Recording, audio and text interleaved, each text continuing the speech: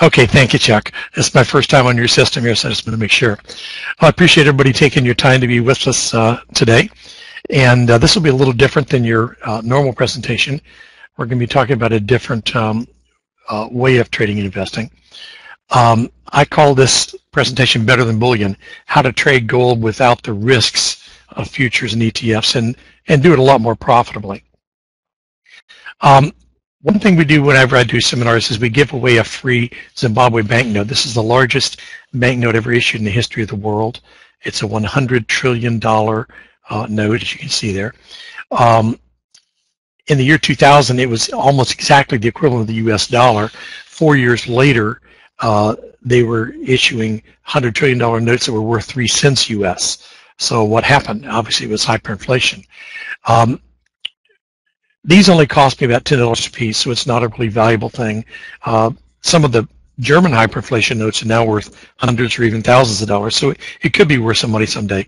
But that's not the reason I give these out. I do this so that you can put it on your wall to remind yourself of what the US dollar is going to look like one day if you don't elect a conservative in this next election. So to get yours, send your mailing address and your phone number to webinars@bellsouth.net, webinars@bellsouth.net, and we'll be happy to mail that to you. Okay, let's get right into it. My experience, real briefly, I've been in this environment for over 35 years. The precious metals trader. I've been a financial planner, stockbroker. I've been both a branch manager and a national vice president of a couple of different brokerage firms. I was an equities trader for a national firm, been an investment banker, I've managed an investment fund, and currently I am the CEO of Golden Art LLC. Something I'd like you to think about, most of your traders, I'm a trader as well, but I believe that every trader should also be an investor. You need to put some of your trading profits to work at something that's not going to be at risk, and gold is the safest thing you can do. But you want to specifically invest in the right kind of gold. Investment grade gold is the only asset class that has not had a losing year in over 100 years. Every other asset class you can mention has had losing years. This has not only not had a losing year, but it has returned 7 times as much as bullion over the last 40 years. So why is this better than bullion? Well, a couple of quick statements. No paper money in the history of the world has ever survived. What we're in right now is a large experiment. For about the last 79 years, we've been experimenting with fiat currency in the United States. Historically, paper monies have always failed, and there's no reason to believe that the euro and the dollar and the Swiss franc are going to break that trend. Gold and silver are going to hold their value long after these, because they've been recognized as real money for thousands of years in almost every civilization. 4 principles I want you to remember. Cash is trash. I understand this is being recorded, so you don't have to write all these down, but cash is trash. Bullion is better. Investment grade gold grows, not just in price, but in real value. European investment grade gold rules. Some quick definitions: cash or cash equivalents are things like paper money, your savings accounts, money markets, any kind of bonds. Bullion is precious metal that's been fabricated into bars, ingots, or coins. So it's not just bars. Most of the bullion out there today is in the form of coins, like Krugerrands or Maple Leafs and so on. But the main distinction of this bullion is that it derives its value solely from its metal content. It doesn't have any rarity or numismatic value, and therefore it's not an investment. As you'll see later on, the real value of bullion is that for the last 3,000 years, its purchasing power has not changed. So its value doesn't change. That makes it a real good hedge. But it's also makes it a bad investment, because you want your investments to grow in value, not just in price. Investment grade gold has 2 kinds of value, unlike bullion. It has the intrinsic value, like bullion does, of its metal content, but it also has the extrinsic value of rarity. Those of you that trade options, I was an options principal for many years, know the principles of intrinsic and extrinsic value. Okay, European investment grade gold is coins that are extremely undervalued in comparison with U.S. investment grade coins. The U.S. coins have risen thousands of % since the modernization of our grading systems here, but the European coin system haven't yet undergone that modernization. So we're buying European rare coins for about 10 cents on the dollar compared to equivalent U.S. coins, equivalent in rarity and in condition. People say, but I've been told that bullion is a great investment. Hasn't bullion gone up 500% in the last decade? Well, yes, it has. But here's what an investment is. It's putting money or capital to use to gain profitable returns as interest, income, or appreciation in value. Bullion never increases in value. Investment-grade coins do. There's a major, major difference between price and value. Here's a great example about how the price of gold changes, but its value doesn't. In 1910, the average 3-bedroom, 2-bath house in this country cost $4,000. Wouldn't you like to buy about 10 of those today?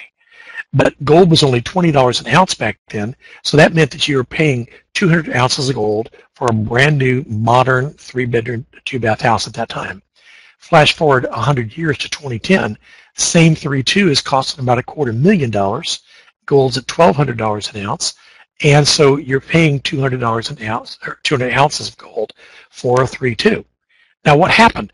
Did that 2010 house magically sprout an Olympic-sized swimming pool and a double tennis court and horse stables? No, it's a 3.2 on an average-sized house lot. So it's no more valuable than the house of 1910, but it costs 60 times as much. Why? Well, for one reason only, and that is that the dollar has lost so much value. It's lost so much value that it takes 60 times as many dollars to buy the same amount of house. Well, what about the gold? Is the gold in 2010 somehow magically worth 60 times as much as the gold in 1910? Again, the answer is no. The only reason the gold has gone up so much is because the dollar has dropped so much. So the value of gold is for what it will buy, not how many dollar signs it's got in front of it. 200 ounces of gold bought the 3.2 in 1910, and they did the same in 2010. Here's another example. My wife's favorite car is a Mustang. 65 Mustang the first year with all the bells and whistles, all the accessories, cost about 50 ounces of gold. The same Mustang, a lot prettier looking, I think, but still it's a Mustang with all the accessories, cost 50 ounces of gold. Here's labor. In the time of Jesus, laborers were paid about 1 ounce of gold a week. They're paid in silver, but it's the equivalent.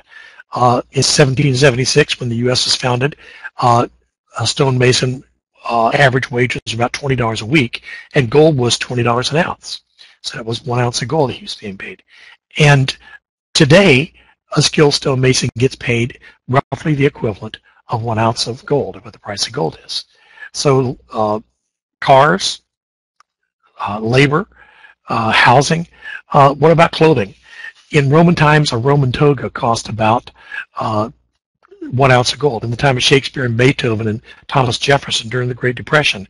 And today, if you call Hartschaft or Marx, you'll find the price of a nice suit of men's clothes is about the same as the price of gold. So basically, for 3,000 years, an ounce of gold has bought about the same amount of bread, clothing, materials, shelter, and labor.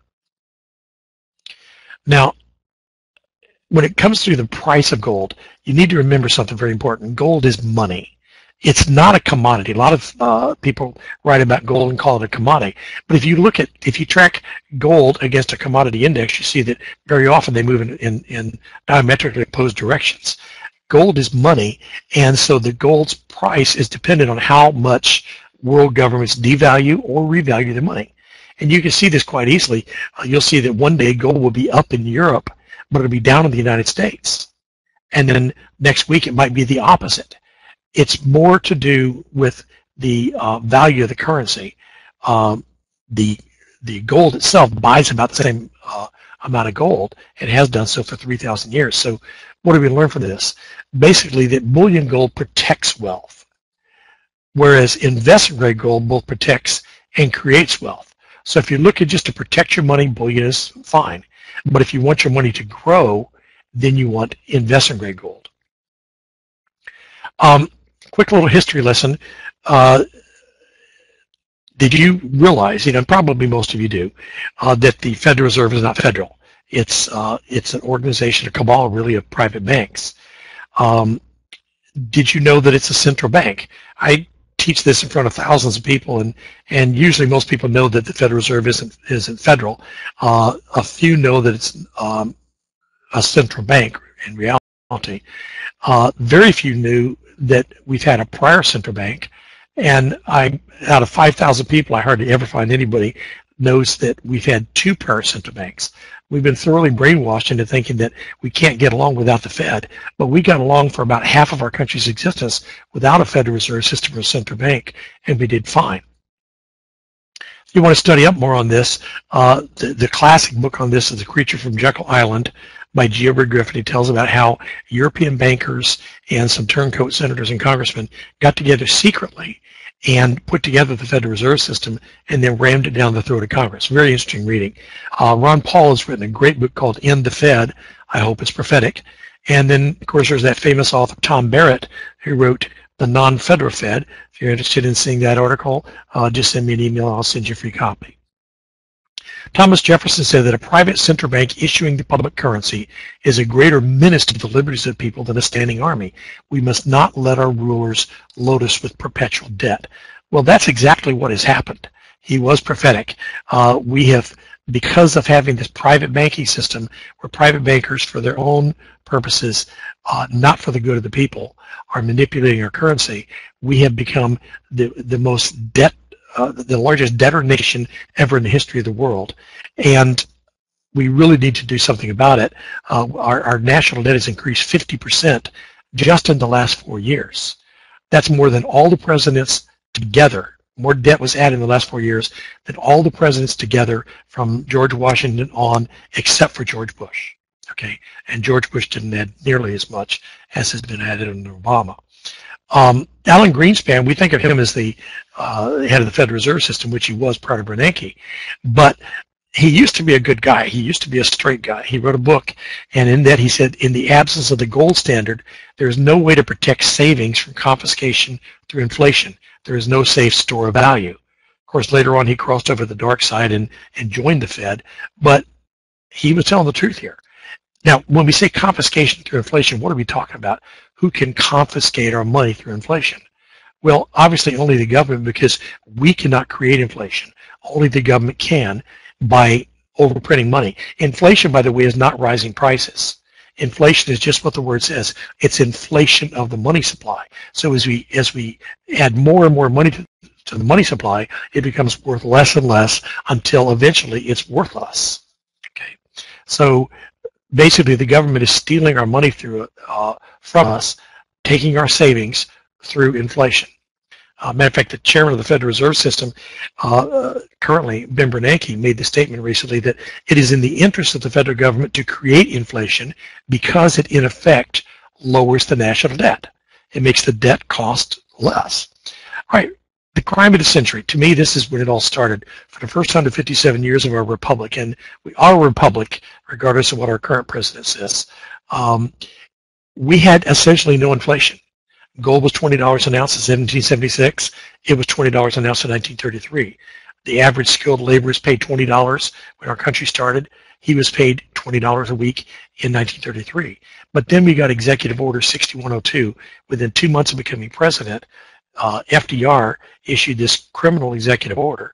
It violated the Constitution. He totally bypassed the Congress. He did it by executive order. Sound familiar? In this confiscation, he took not only gold, but also gold certificates. Our $20 bills used to be gold certificates. I'll show you a picture of it. They were actually redeemable for 1 ounce of gold. So people in this country had 40% of their wealth in gold. Because the money was gold. Your grandparents went to the store with a $20 gold coin to buy groceries. So he not only confiscated 40% of the wealth of the country, he ended the gold standard, putting us on the road to socialism. And if you didn't turn your money in to the federal government, you could face a 10-year federal prison term, you became a federal felon, or pay a $10,000 fine, which would be the equivalent of about $500,000 today, or both. No ruler in the history of the world has ever made it illegal for citizens to own their own money, before or since, except FDR. At the top here, you see the $20 gold certificate, and you can see the orange arrow pointing to the seal. It is a gold certificate. It says there have been deposited in the Treasury of the United States of America $20 in gold coin payable to the bearer on demand. At the bottom, you see the $20 Federal Reserve note that was issued starting in 1913 and became the only currency we had in 1933. And you can see the black seal of the evil empire there. The $20 Federal Reserve or gold certificate was redeemable for 1 ounce of gold. Do you know what you can redeem your $20 bill for today? What the federal government is required to give you? Absolutely nothing. Well, actually, they have to give you two $10 bills or 4 5s or 20 singles, but you get the point. Only more worthless paper. Nothing of value. So, based on this, do you think hyperinflation is coming to a nation near you? Well, 10% of modern nations have experienced hyperinflation, and since our nation has more debt than any nation that's ever existed on the planet, I don't see that we're immune from that. You can see the drop in the purchasing power of the U.S. dollar. 1913, when the Federal Reserve was founded, a dollar's worth a dollar. Then it dropped off dramatically, and people found that the Federal Reserve notes actually were being accepted by stores and so on. So the dollar recovered, and the next high point you see there is 1933. From that point on, it's been all downhill, and the dollar's worth 4 cents on the dollar today compared to what it was in 1913. So you choose. Would you rather have a gold coin that FDR confiscated from your grandparents that's worth today $1,800, or would you rather have a $20 Federal Reserve note that today is worth 80 cents in 1933 terms? The upshot of all this has been that the average American family of 4 owes $250,000 towards the national debt. That's not their mortgage or their credit card loans or their student loans. That's just their share of the national debt. Pretty scary. So, do you think that gold can double in price? Well, the U.S. government has actually guaranteed that it will double in price. This is a chart showing the price of gold and the national debt, some other things on there as well, but look at the left column, the right column. You can see that every time, historically, the national debt has doubled, gold has doubled in price. So here's the equation. We have overspending just about every year, on average, anywhere between $1 and $1.3 trillion of overspending per year. The biggest deficit, by the way, prior to Obama was the last year of Bush, which was $500 billion, and we were horrified by that. And in the very next year, it was over $1 trillion. It's been every year $1 trillion since then. So the overspending adds up to deficits. Every year, the deficit is added to the national debt, which causes inflation, which of course causes the dollar to decline in real purchasing power. And the more the dollar goes down, the higher gold goes up. Here's the last 100 years. I'm 64. The older I get, the more I look at the long term rather than what an investment's done over the last year or two. And so I did about 2 months worth of research to find these stats. Real estate, according to the Case-Shiller Index, has been down 51 of the last 100 years. Treasury yields have been down 47. The stock market has been down 33. Even bullion gold, which is the next best investment, has been down 10 of the last 100 years because occasionally we get things right. The dollar goes up, gold will go down. For instance, when Ronald Reagan took the top tax rate from 70% down to 28%, dollar went up, gold went down. But investment-grade gold has not had one down year either here or in Europe in the last 100 years. Here's a comparison of what would have happened with $10,000 if you invest in the stock market 40 years ago. It grew to $105,000 in the Dow.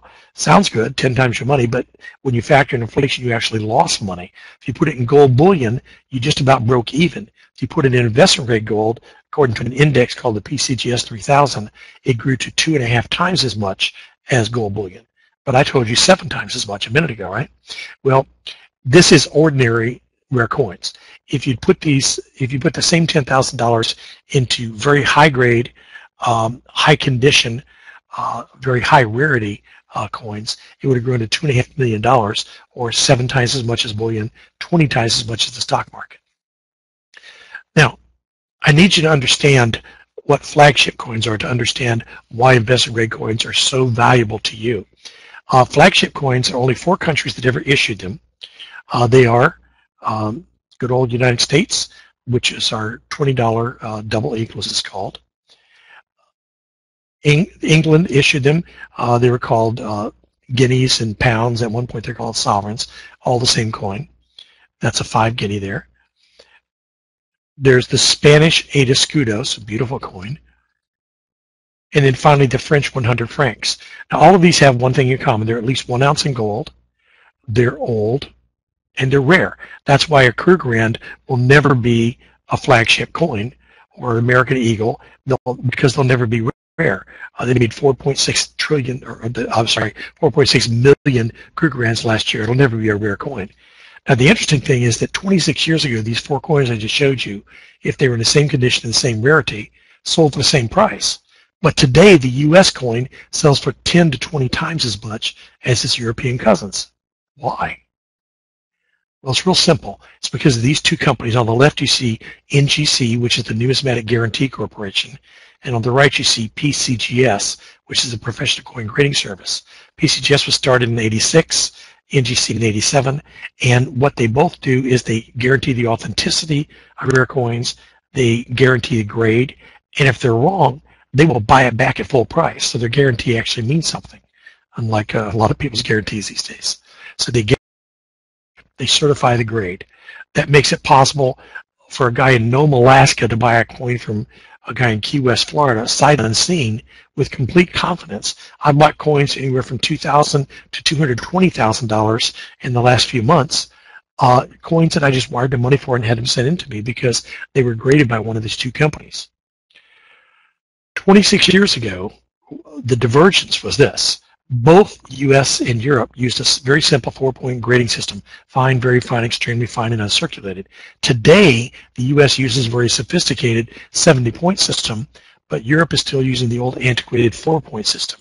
There was an article in the journal about 6 or 8 months ago about 2 U.S. coins, same year, same mint, same everything, except one was graded 63 on the scale of 70, and the other was graded 65. The lower grade coin sold for $5,000. And the higher grade coin sold for $22,000. So what would cause the coin to be worth almost 5 times as much? It was partly, of course, because it was higher grade, 2 grades higher, but that's just too much difference in price. The other part of it is the rarity. The MS63 coin, MS means mint state or uncirculated, there were dozens or hundreds of them known to exist. So it was rare, but not that rare. Whereas the other coin, the MS65 coin, there was only 65, or there was only a dozen that existed in MS65 condition. So that's why it was worth so much more. So those are the 2 things that you need to look for: rarity and condition. Now, that was the past. Today, both NGC and PCGS, the 2 largest grading services, they grade about 95% of all the coins in the world. They have opened offices in Europe, and they did the smart thing. They started using the 4-point system. So we started here in the U.S. grading coins at a 4-point system, then we went to an 8-point, and then we were dragged kicking and screaming into the 20-point system, and finally we went to the 70-point Sheldon scale. Europe recognized our mistake, and they started using the 70-point scale. So the experts are telling us that the kind of returns we saw in the last 26 years, we will see probably in the next 5 or 6 years with European coins because they're doing things right. Remember, rare coins have 2 kinds of value: the intrinsic or bullion value and the extrinsic value, or the rarity. So this means that even when gold is down, when bullion is down, the rarities still go up. They don't go up as much in a down year for gold, but they still go up because rare things just continue to get more rare every year. So you're investors, you understand the principle of parity. Investments always revert to the mean. 26 years ago, all these coins were selling for the same price, but now we have this huge disparity. What would it take for these coins to be at parity again? Well, there's 2 possibilities. One would be that the U.S. coins could drop in value to equal the price of the European cousins. How likely is that? I mean, what it would take would be a complete clean sweep of Congress, have people there in Washington that understand the Constitution, or frankly, at this point, I'd be happy to just see a few people up there that seem to have read the Constitution, and a dramatic reduction in the national debt to cause any kind of a dent in the price of gold. And even that might not drop the price of the rare coins, but it's possible. The other possibility, and the much more likely one, is that the European coins are going to rise in value to meet the prices of U.S. coins. What would it take for that to happen? Well, for them to have the same kind of grading systems in Europe has caused a huge increase in prices here in the U.S. U.S. coins over the last 26 years have gone up thousands of percent. European coins, although they've gone up steadily every year, they've only gone up hundreds of percent. But now that grading has taken hold in Europe, the experts are telling us that within 5 years, we should see critical mass where the majority of the coins of Europe will be graded on the U.S. systems. We're going to see some dramatic increases in prices. So you can have it all. You can own a piece of history. I love studying history and art, and it goes to investing. And the reason I enjoy this so much after I retired from the brokerage business, I really got into this because all three of the things that I enjoy, history and art and investing, are all embodied in this. But most important, you can sleep well at night knowing that you've invested in the most secure asset for these times, which is gold. Here's a picture of one of my personal coins. This is a handmade coin. It's a British noble that's over 700 years old. Just amazing detail. I just want to give you a feel for what some of these rare coins are like. So where's the best place for your gold? Well, it's in your own safe, in your possession. This is not how to own gold. You don't want to own ETFs. You don't want to own precious metals futures. You don't want mining stocks or any kind of gold certificates, any paper ownership of gold. Because if we see the crash that a lot of people are predicting, if we see hyperinflation in this country, then your paper may never be redeemed for gold. You may never see, no matter how big the institution is, Perth Mint, I don't care, you may never see the actual gold because it may be impossible to transact business internationally. So what should you do with this information? Well, for the last 35 years, like most financial professionals, I've always advised my clients to have 10% in gold of their total net worth. Today, the danger is a lot greater, and I see a lot of financial professionals advising as much as 50%. I don't really tell people how much they should put in gold, but I tell them you should have gold. I don't think anybody should put more than 50% of their money in any asset class, but I do believe you should have at least 10% of your net worth because your savings could literally become worthless. Now, every week we do classes. We do have the Financial Education Series, which is held on Monday nights. That's 8 o'clock Eastern Time. And we cover all aspects of trading and investing. Just about everything you can imagine. Every great speaker you've ever heard at some time or another, they're on the Financial Education webinars. These are sponsored by and paid for Golden Art Treasuries. On Tuesday nights at 6 o'clock Eastern Time, we focus in on gold and silver. The reason we do that is our chief numismatist for our company, our buyer for our coins, is based in Europe. So 6 o'clock at night here is midnight there. That's late enough to ask the board guy to stay up. If you're interested in being on these webinars, write to webinars@bellsouth.net and we'll be glad to add you to the list. Tell us whether you want to be on the Monday night or the Tuesday night or both. Here's some common sense from the greatest source of wisdom in the world, the Bible. Proverbs 21:20 says, "Be sensible and store up precious treasures. Don't waste them like a fool." Don't have all your money in paper assets. Here's our contact information. Golden Art LLC is located in Palm Beach, Florida. The email address to reach me directly, as my private email, is rarecoins@att.net. rarecoins@att.net. Our telephone number, 561-753-5998. And our website is goldenarttreasures.com, goldenarttreasures.com. We also have a partnership with christianfinancialconcepts.com, and I didn't put that on the slides here, but there you can find literally hundreds of hours of great education from some of the greatest speakers in the world. I'm not talking about myself. I try to get great speakers every Monday night, and if I can't get anybody great, then I'll speak myself. But there are some fantastic speakers on just about every aspect of finance, from personal financial planning to living a debt-free lifestyle, how to teach your children about money, futures, stock options, real estate, insurance, you name it, anything to do with finance, you'll see it there. Finally, I would love to give every one of you one of these Zimbabwe notes. Just send your mailing address with zip code and your phone number to webinars@bellsouth.net. And if anything I've said here has struck a chord with you today, just request something called the Gold Education Starter Package, and we'll be more than happy to send you some great articles and some videos. Any way we can help you, we're glad to do that. I'm out of time. There's a quick question here. Are rare coins immune from government possession like what FDR did? No. The best way to protect your gold is to not let them know that you've got it. One of the things that we value is privacy, and we make sure that our clients are able to buy their coins privately, because the fact that FDR exempted rare coins doesn't mean that the next criminal won't take them all. It wasn't a law that exempted the rare coins. It was just his decision. But he took 99% of the coins, which were the bullion coins. Well, thank you all for your time today. I really enjoyed being here with you. And if you have any questions, please write to me at rarecoins@att.net.